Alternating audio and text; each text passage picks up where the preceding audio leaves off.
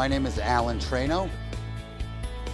I am the chairman of the Northeast Astronomy Forum. Today is the 20th anniversary of the Northeast Astronomy Forum, which is the world's largest astronomical trade show, telescope show, and astronomy show.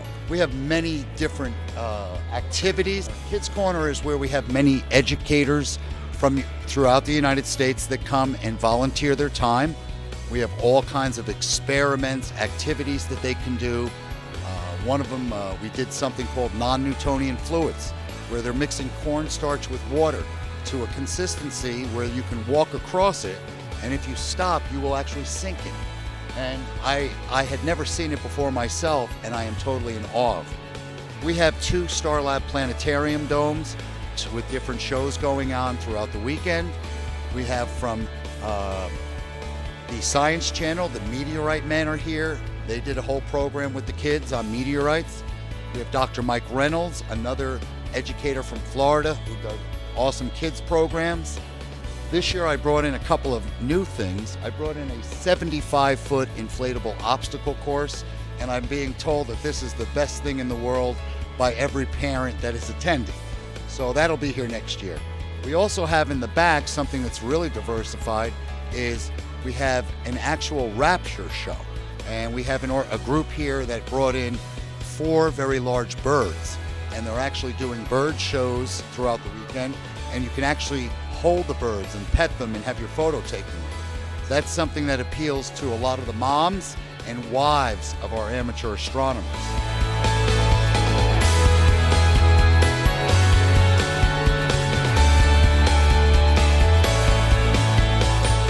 The hobby of astronomy is so important because it's the only science where you can go out and see the same universe that the professional astronomers use.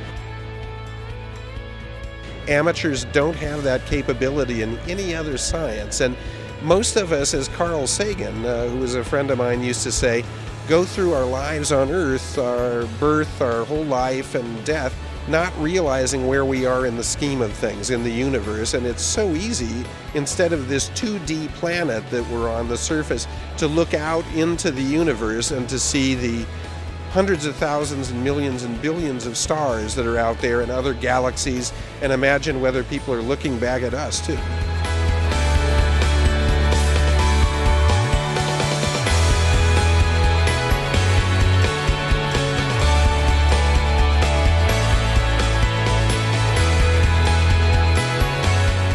The Astronomy Outreach Foundation at NEAF and with its activities elsewhere is really promoting the hobby to the industry. They're promoting getting the industry to work together to promote the hobby of astronomy and to make it easy for people to discover how fun astronomy can be.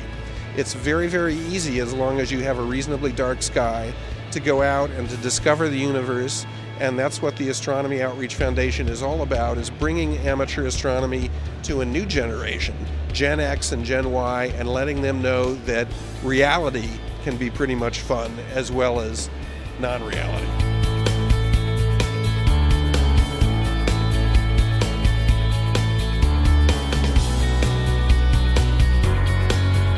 Another aspect of astronomy which is tremendous and something I'm greatly involved in is daytime astronomy. As cities get built bigger and bigger, our night sky gets lighter and lighter.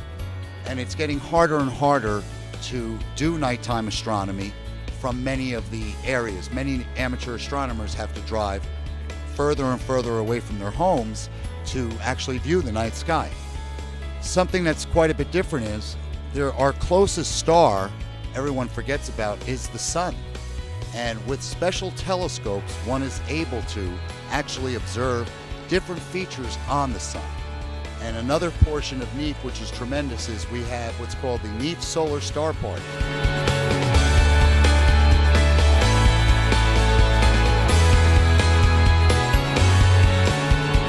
This NEAF Solar Star Party has been going on since 2004. Prior to that, I would have my own solar telescope outside of the door. I've had various solar filters over the years. So prior from 1991 to 2003, I observed the sun myself outside the door of NEAF. And then we created the NEAF Solar Star Party, which is a collection of like a pro-am event with the vendors of NEAF and the solar people. The solar people come from various states, maybe 5 or 6 states from various countries, maybe 4 or 5 different countries. There's a kids program at NEAF, and every year what they do is they bring the kids out here and they'll go there and we'll show them the different things. And we had the lady inside had UV detection beads, and she had the kids make a necklace out of these things, and inside the room they're white. And when the kids came out here, they turned all different colors. So again, it's an educational thing for the next generation of NEAF attendees. So basically we have something for everyone. So what can I say? Our object is to support the NEAF vendors and educational.